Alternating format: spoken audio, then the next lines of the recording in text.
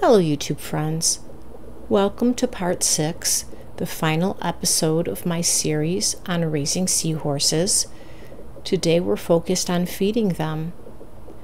Here you're going to see a lot of the young hunting for copepods, isopods, and amphipods, which live in the macroalgae and microalgae.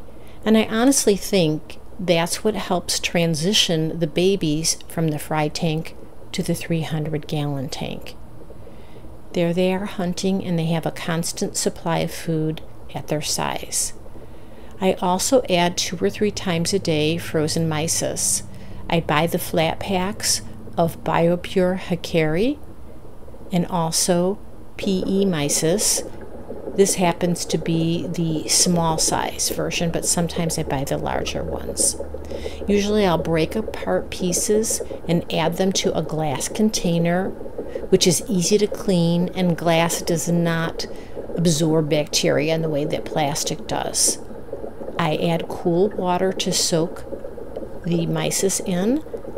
I add 3 drops of Celcon, which is a saltwater fatty acid, and it is an immune booster for the seahorses.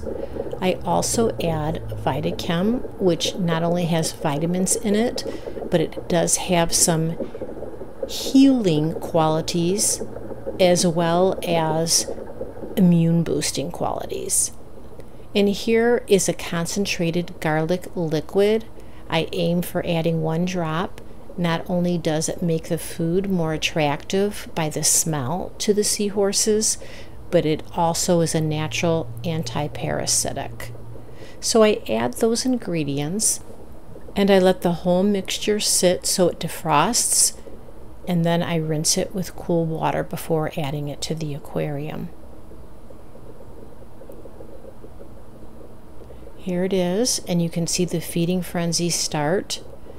Now the babies that are in there, all different sizes, yes, they are eating the live foods, but it doesn't take them long to also start eating the frozen mysis. Erectus fry are naturally curious and start eating frozen right away. I do recommend, if you can, supplement with live foods at least once a month for their gut health.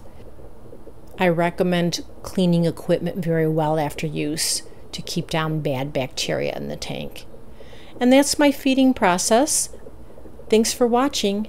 Take care and see you next time.